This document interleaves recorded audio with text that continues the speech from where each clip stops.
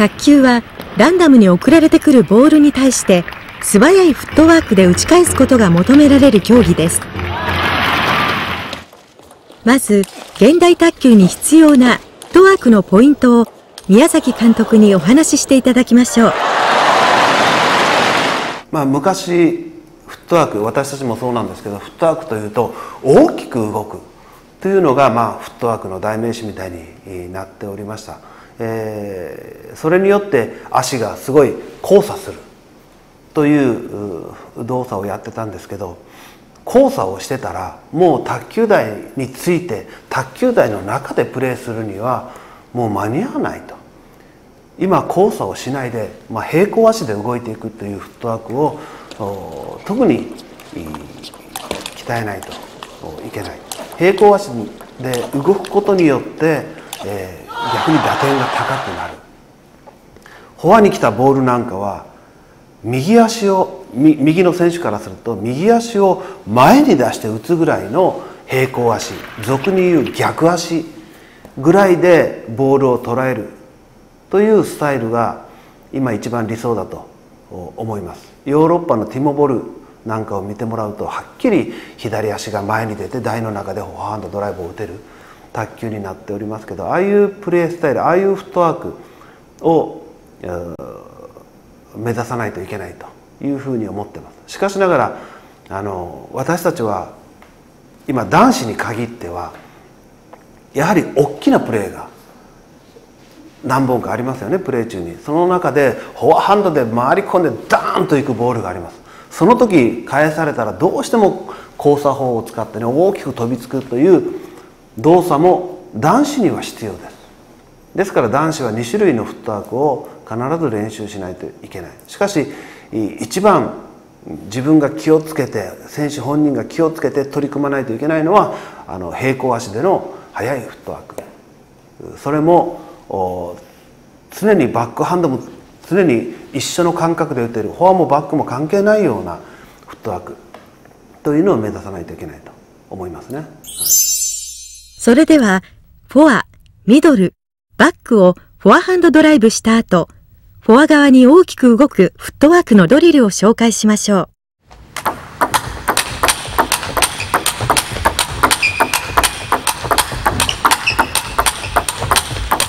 このドリルではフォア側に大きく動く時のフットワークを鍛えることができます。丹羽選手はフォア側に大きく動く時、足を交差させずに動いています。そうすることで速い打球点を捉えやすく、次のボールに対しても素早く対応することができるのです。足を交差させずにフォア側に大きく動く足の運び方は、これからの卓球に欠かせないフットワークと言えるでしょう。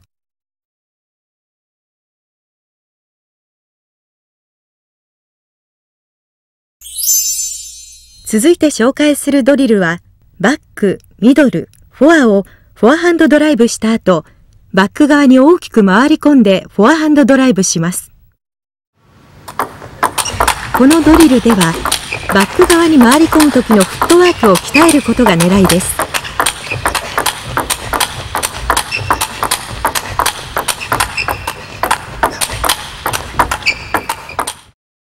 広いスタンスを保ったまま、素早くバック側に回り込んでいる点を参考にしてください。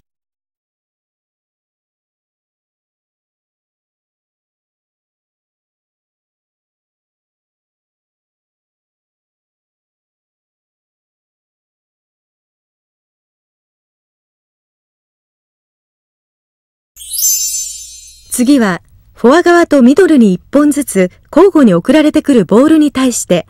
フォアハンドで動くドリルです。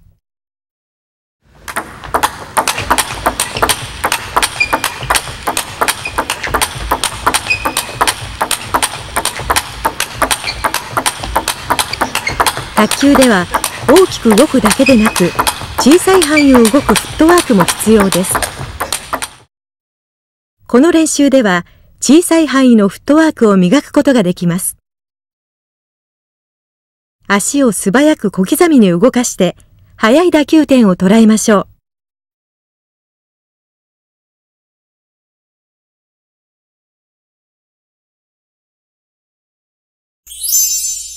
続いて、コート半面にランダムに送られてくるボールをフォアハンドで対応するドリルです。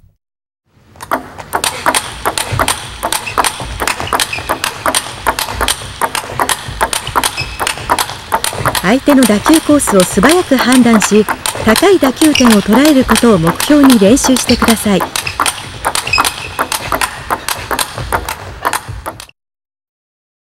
すべてのボールをフォアハンドで対応しますが、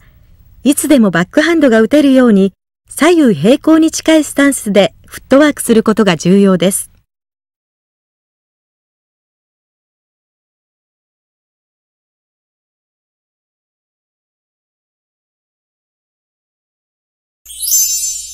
今度は、フォア、ミドル、バックの順にフォアハンドで動いた後、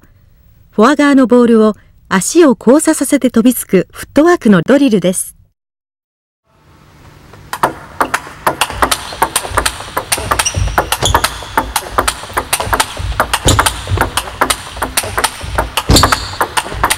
足を交差させずに動くことが世界基準とはいえ、試合では足を交差させないと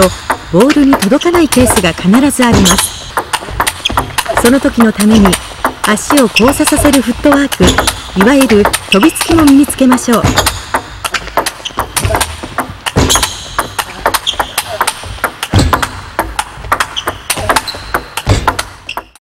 バック側に来たボールを踏み込みながら打球して、飛びつきを使わなければならない状況を作りましょう。飛びつくときは上体をひねり、左足を右足の前で交差させることが基本です。打球後は右足で力強く床を蹴り、素早く次の動作に移ります。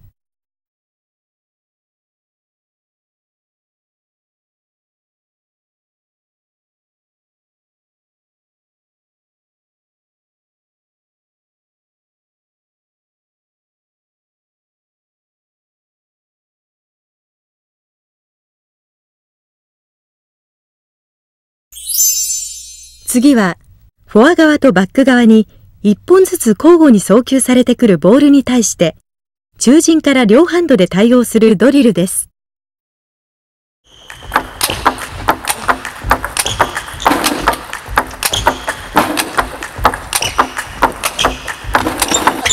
広く平行に近いスタンスを保ち、両サイドに素早く大きくフットワークして両ハンドを切り替えましょう。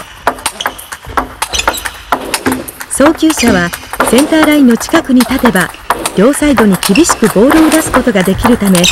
選手を大きく動かすことができます。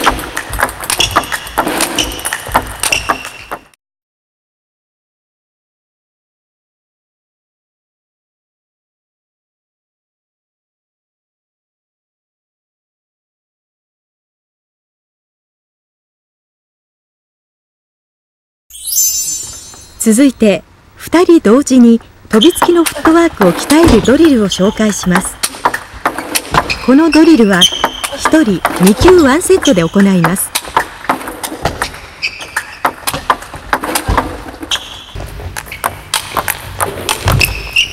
バック側のボールを回り込んで打球した後、フォア側のボールに対して飛びついて打球したら次の選手に交代します。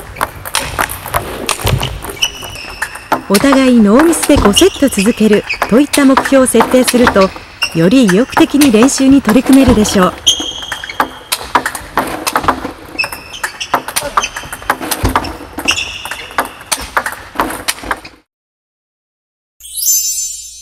ここからは前後のフットワークを鍛えるドリルを紹介します。フォア側のボールを中陣からフォアハンドドライブした後、バック側に浅く来たボールに対して回り込んでフォアハンドドライブするドリルを2球1セットで行います。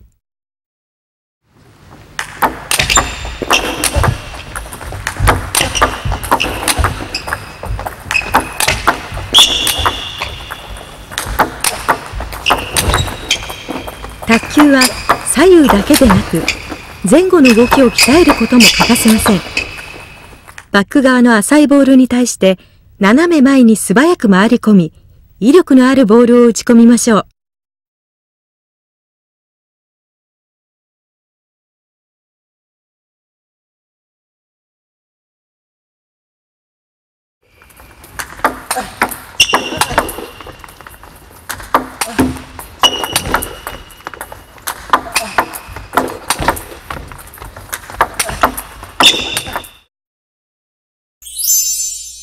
続いて、フォア側に来たボールを中陣からフォアハンドドライブした後、バック側に浅く来たボールをバックハンド強打するドリルです。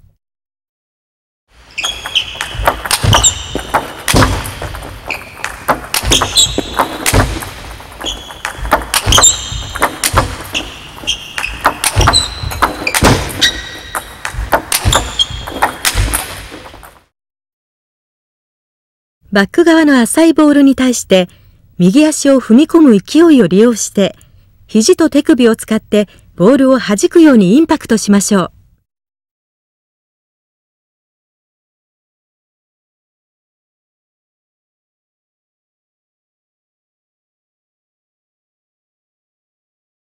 フットワークを鍛えるドリルはハードな内容ばかりですが、